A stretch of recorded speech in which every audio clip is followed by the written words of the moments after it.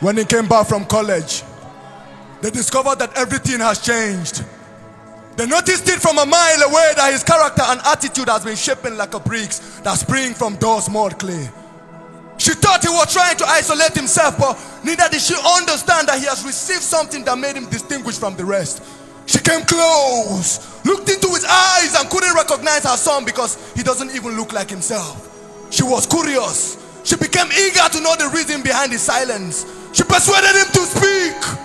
His face was buried beneath the ground. His lips started shaking like a man whose life was at the verge of death, but he finally spoke anyway, and he said, "Pardon my manners, ma, I did not crave your indulgence. Before I embarked on this journey, I have finally been initiated." She could not contain the words she heard. She shouted and screamed out loud. Her voice echoed through the roof when she said, "Jesus!" Then he said, "Do not mention the name of my Capone in vain."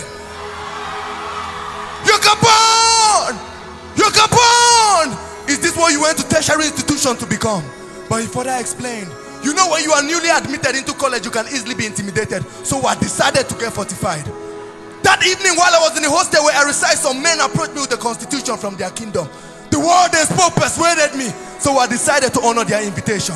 When I got to the province, the man who represented the Capone spoke words so powerful that it swept me off my feet. I fell for LOVE. I decided to get initiated. When I blend in, I took the oath. They gave me an orientation before my induction. I was buried beneath H2O and I rose. Buried beneath H2O and I rose. When I rose, I started speaking the language of the gods. I started speaking coded language that was only made for the initiated. I spoke in tongues. Marana Gariana Parana Riababare. She came close to rip off his clothes to see if he still has scars left on his body due to the brutal torture he might have received when he was going through the initiation process. He said, "Hold on, ma. My Capone took lashes for my lashes. He took nails for my nails. He was brutally tortured for my sake. So I will not be enslaved when I came." Then she looked at her son and she said, "You mean you went to the tertiary institution of higher learning to belong to a fraternity?" He said, "Yes, the fraternity of divinity. Because what this world offers is vain, that the end is full of calamity. So I decided to belong to eternity." Mama, where I belong now, we always have our meetings every first Sunday of the month. We come together, we drink blood and we eat flesh. We drink blood and we eat flesh because they have guns with them. But we have God in us. They have guns with them, but we have God in us.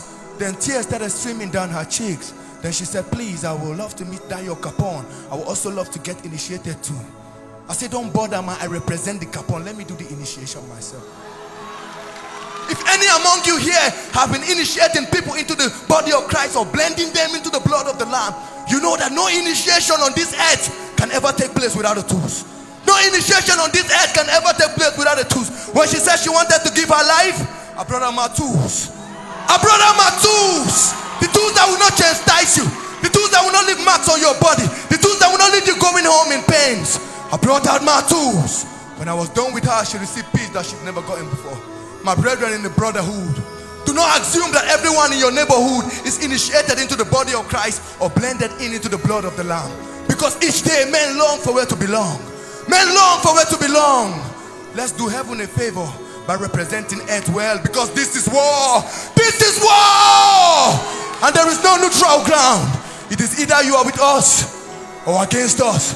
And for those who will sail through just to fish men, at the times when you sail through, the sun might be raging. Don't be scared. Your perfect anchor is always with you. Your point one is always on board. The ship can never capsize.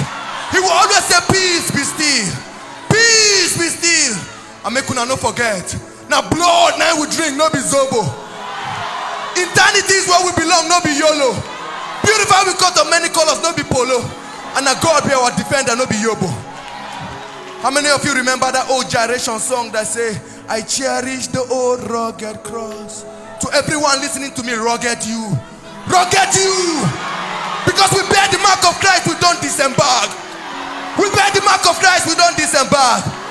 So when we are coming back at night and the devil whisper through some people by saying, "Who goes there?" we tell them, "Jesus." Who goes there? Who goes there? Who goes there? Who goes there? With a fly color.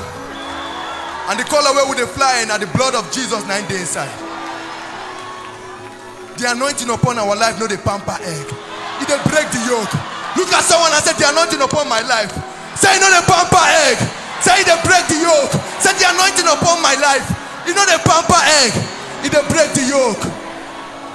Them the reason say we they function with supernatural speed. They know they lie. Now grace carry us come, no be your Okada man. Now grace, now carry us come, no be your Okada man. God bless you.